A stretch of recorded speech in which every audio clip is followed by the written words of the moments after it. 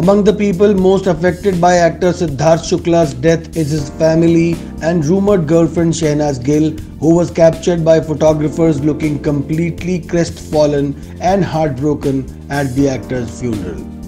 She was inconsolable.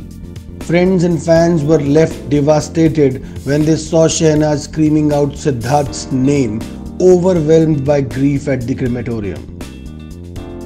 Reports claim she was the one who found Sidharth unconscious in his home on 2nd September, the day he passed away. Sources said she, along with the family, took Sidharth to Cooper Hospital around 10:30 am, where he was declared dead on arrival. Shehnaaz's father, Santokh Singh Sukh, while speaking to a portal, had even revealed, and I quote, "Shehnaaz का रो कर बुरा हाल है, उसने मुझसे कहा पापा, उसने मेरे हाथों में दम तोड़ा है, मेरे हाथों में वो इस दुनिया को छोड़कर चला गया, अब मैं क्या करूंगी, कैसे जीऊंगी." As per reports, not just Shehnaaz's family but Sidharth's mom has been a pillar of strength for the actress since the actor's passing. She has reportedly been taking care of Shehnaaz, who is in a bad state, catering to her needs. A source informed, and I quote, "There is no coping to this loss and Shehnaaz will be in mourning for some time.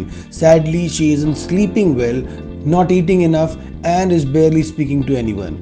She cannot be left alone in this condition, and Sidharth's mother has been strong for her and not leaving her side at all during this testing phase."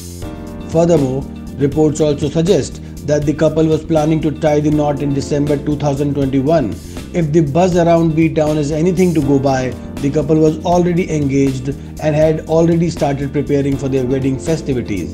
An online portal had reported, and I quote, "Not just this, they were also in talks with a plush Mumbai hotel to book rooms, banquet and other services for the wedding festivities, which were planned for a period of 3 days.